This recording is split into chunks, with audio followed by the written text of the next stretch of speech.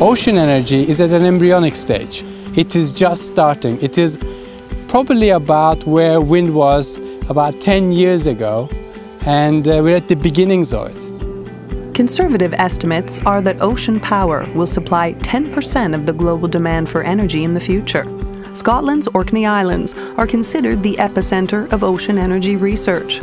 The ideal conditions of the North Atlantic are the reason why industry-leading wave and tidal power developers are based here. The cooperation is very early stages in the industry, so it's all about entanglement with key developers. In a nutshell, we're basically trying to embed our solutions, whether it be bearings, seals, condition monitoring, mechatronics, lubrication systems. Reliability, maintainability and availability of the wave and tidal machines are all key to survival for technology developers today. And of course, to produce the energy affordably. Commercialization is still a few years off. The 100 megawatt farms, which can power tens of thousands of households, will start to be deployed in 2020.